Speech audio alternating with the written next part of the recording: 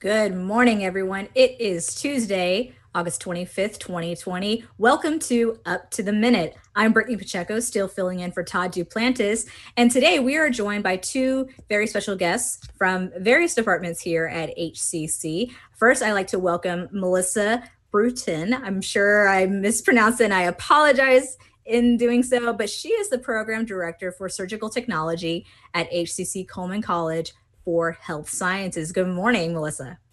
Good morning. No, you pronounced it very good.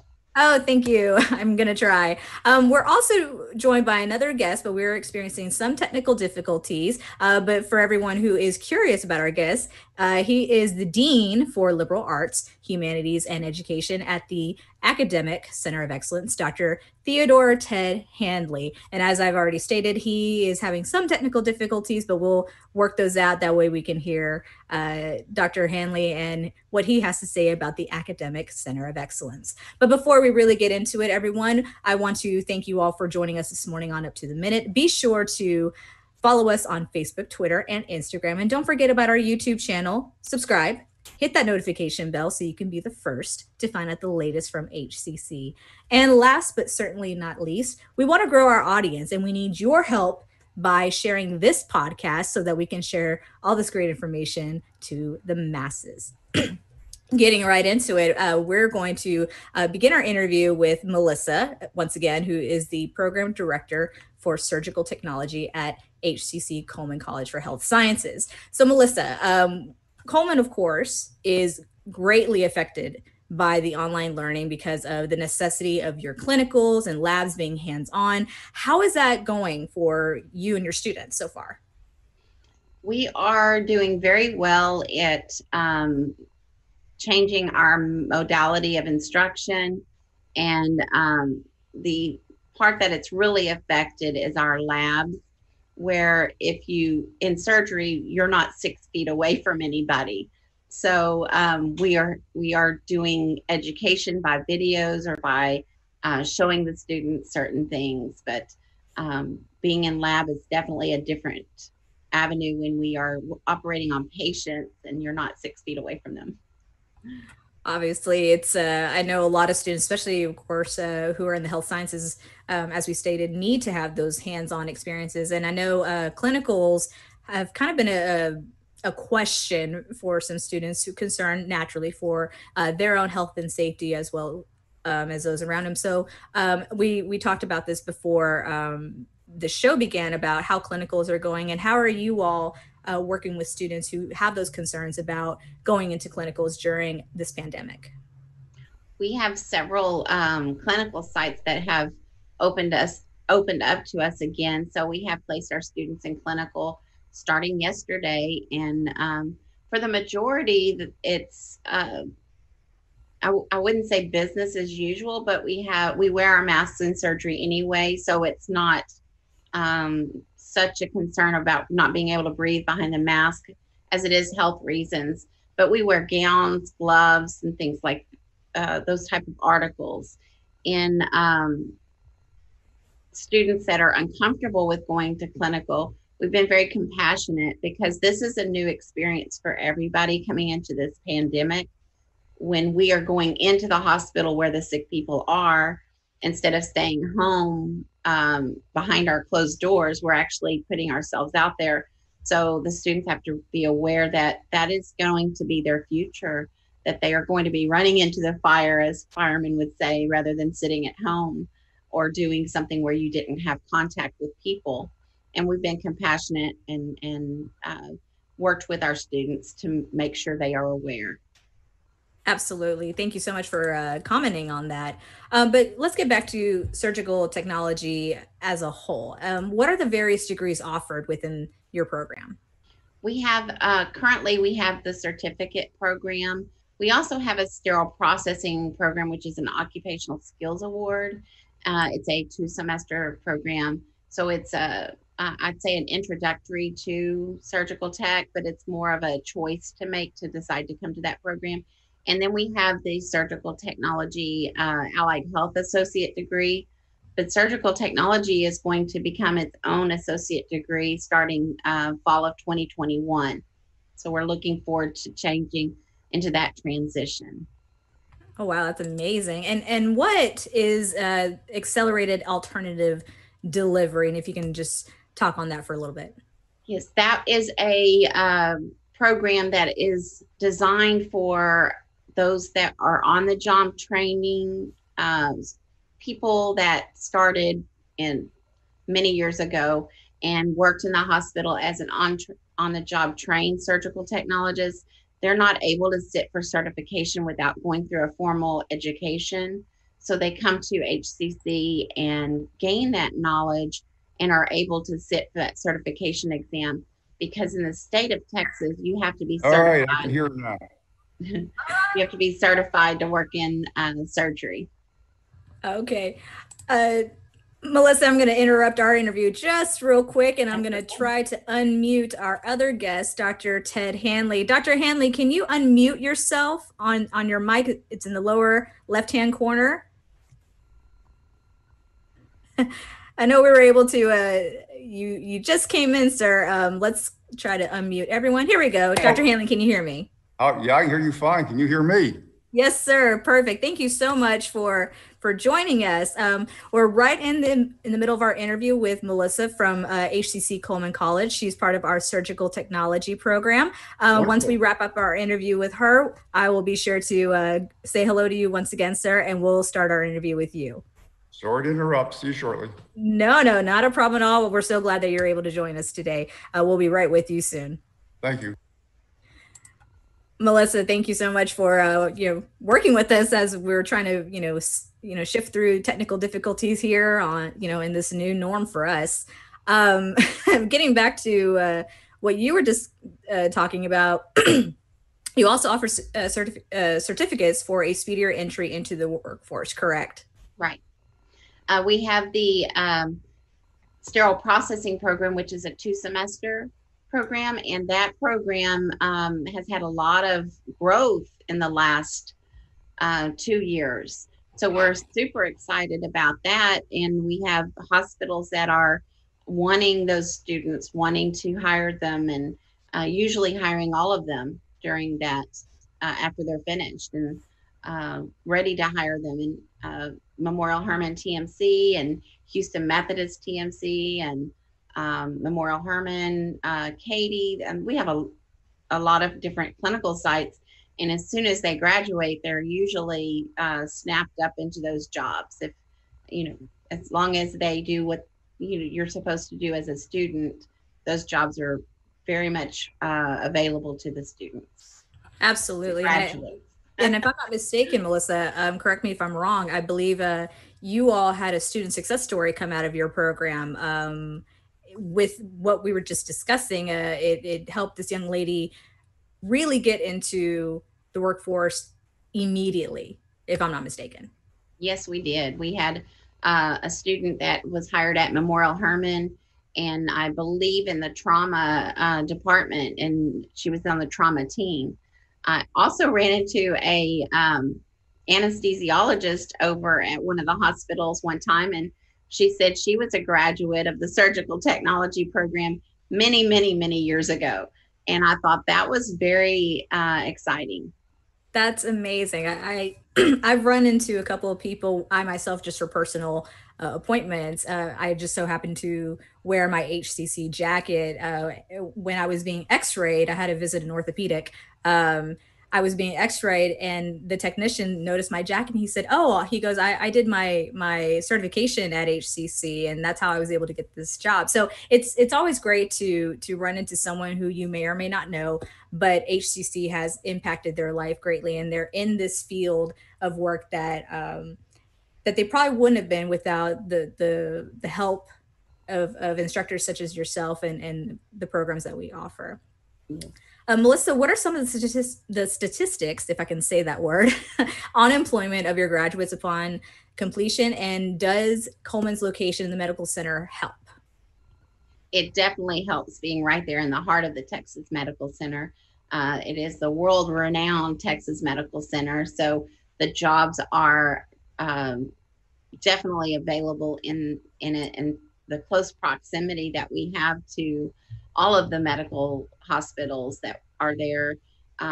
we're very blessed to have that and be able to have our students that closely related to those hospitals, and then to be able to go into them so the employers can see them while they're in action and learning, and make those hiring decisions, and approach the students, or if this, they usually prefer the student to ask them, and then they will grasp that student at that time. And if I'm not, and correct me if I'm wrong, but if I'm not mistaken, HCC is the only community college that is inside the Texas Medical Center. You are absolutely correct, and we are very blessed to have that. Yes. Absolutely. Melissa, one last question. What is your vision of the future of your program post-COVID? And do you think you will keep some of the same instruction that you all have had to put into place now, or return to your formats from before? We will continue our online education. Prior to COVID, we actually did hybrid education anyway. So converting to the online learning was not a big challenge for us so much as other areas like math that had the bigger struggles. But we used the online Canvas, but not to the extent that we're using it now. So I imagine we'll still do a lot. I really enjoy the videos that we can do, the class lectures where you can answer the questions. And, you know, when you're in a classroom, you may not get that student. They may not have the security to ask the question, but for some reason in an online environment, they feel more freer to ask those questions. And we are able to answer them. And I feel that's a good thing. We will be hopefully going back to campus in October if everything lines up and works out okay, and we can do that lab instruction in that time. We will be practicing social distancing and wearing our masks the entire time and cleaning up between students. And we're very excited for that, to be able to go back to some of the instruction that way. Melissa Bruton from the Surgical Technology program at HCC Coleman College for Health Sciences. Thank you so much for chatting with me this morning on Up to the Minute. And we have had a comment saying that your program is a great program. So, oh, that's awesome. Yeah. Thank you. We think so. Definitely. Thank you once again for joining us, and have a great day. Thank you. All right, we're going to move on to our other guest, Dr. Theodore Ted Hanley. Let's see if we can get you unmuted. Perfect. I unmuted? You are, sir. How are you this morning? I'm well, thank you. It's very nice of you to invite me. Of course. Thank you so much for joining us. I know we were experiencing some technical difficulties, but we did introduce you at the top of the show, Dr. Hanley, and you are the Dean of Liberal Arts, Humanities, and Education for the Academic Center of Excellence. Is that correct? That's correct. Yes, indeed. All right. And that area covers a broad spectrum of subjects. And so can you tell us exactly what are the liberal arts for those who may not know what liberal arts is? Really, at HCC, we use the term just a little bit differently than a number of institutions do. When we speak about liberal arts, we're talking about the disciplines of history, philosophy, humanities, world languages, which in Houston means primarily Spanish, secondarily French, but we also have growth in the area of the Asian languages, Japanese, Chinese, Korean. And our education department, which really has three different wings to it. We have the child development program, the teacher preparation program, and we have the, surprisingly, kinesiology, which for those who don't know, kinesiology is a study of body movement. And we pair it with exercise science, which is the study of fitness. And we offer a multidisciplinary degree there. But that's a little narrower definition than a lot of schools use. You know, a lot of schools, when talking about liberal arts, they're also talking about English and public speaking and fine and performing arts. Sometimes social and behavioral sciences, sometimes even mathematics and physical science. And the whole concept of the seven liberal arts evolves from the ancient world, really from the Greeks. who studied grammar, rhetoric, and logic, and then at a higher level, arithmetic, astronomy, music, and geometry, the 7 liberal arts, the 7 bodies of known knowledge in the day, and of course, the queen of all study, theology. So that's where it comes from, and that's who we are. I remember taking basic humanities during my undergrad at the University of Houston Clear Lake, and I had a really great instructor, Dr. Silvermans, who just made learning humanities basic text 1. Actually, that was the course, just really fun and interesting. And he would just say, "Oh, the humanities," and just be dramatic about it. But Dr. Hanley, why, for people who question the liberal arts, why study liberal arts? It's an interesting question. It's one that we hear more today than we ever used to when I was starting out in this business a number of years ago. When I was in the classroom teaching, I used to ask my students this question. So when you finish next year and you are in an employer's office and it's a competitive job market, so why is that employer going to choose you? Is it because you're smart? Probably not, because everyone that you are going to compete against is smart. Is it because that you are graduated from a great college and have a great degree? Probably not, because everybody you compete against will have graduated from a great college with a great degree. So what employers talk about that they're looking for are the soft skills. I like to call them the enduring skills. They'll stay with you all your life. They're the skills that will get you your first job. They're the skills that will keep you employed. They're the skills that will help you to get promoted. And what are we talking about? We're talking about critical thinking and the ability to think independently. The ability to stand in front of an audience and speak persuasively. The ability to write clearly, effectively, and efficiently. It's the ability to work as a team. Nobody teaches these any better than the liberal arts does. And, that's just the start of what a liberal arts background gives you. Liberal arts gives you the philosophical framework by which to understand the great issues of the day. It gives you the historical context to understand and participate in the discussions of our time. It gives you an understanding of self and the human condition.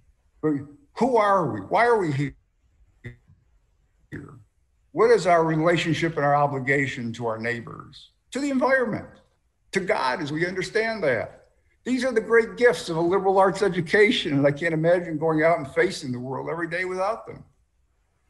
I couldn't agree more with you especially about the critical thinking and being able to stand in front of, be it 500 people in a room and be persuasive, or just have a very analytical conversation with your colleague. And one of the great things about studying liberal arts here at HCC, because we are a 2-year institution, is that being a part of an academic program, many of these courses will transfer to a university. So do any of the programs offer workforce certificates, making our students able to just go right into the workforce? They do, and the one that's most obvious, of course, is education. So we have a track in child development for individuals who want to teach in a Head Start, or want to run their own daycare center, or want to work in childcare. Then we have the teacher education for individuals who want to go into the classroom and teach. And there are some entry points at the 2-year level, but most go on for the 4-year degree, and become full-fledged teachers. But there are also 2 other entry points that are really interesting. One of them is the level 1 certificate in infants and toddlers. And to qualify to participate in this program, you don't necessarily need to be college ready. You have to have the interest and go through a year's worth of training. But at the end of a year, you can get the certificate and be eligible to work in the child care setting. And then we have the teacher's aide certificate. It's an 18-month program. It's 48 hours. Candidates need to be college ready. But it's particularly suitable for parents who are already working in the schools with the teacher assisting. And if they want to make a career out of it and a job, get paid, this certificate's 18 months, 48 hours, and it's a great entry point. Absolutely. So, Dr. Hanley, what are some of the challenges you all have been facing in getting ready to open for this semester, which did begin yesterday? All right. Well, you know, the college has done a lot of really great things in general.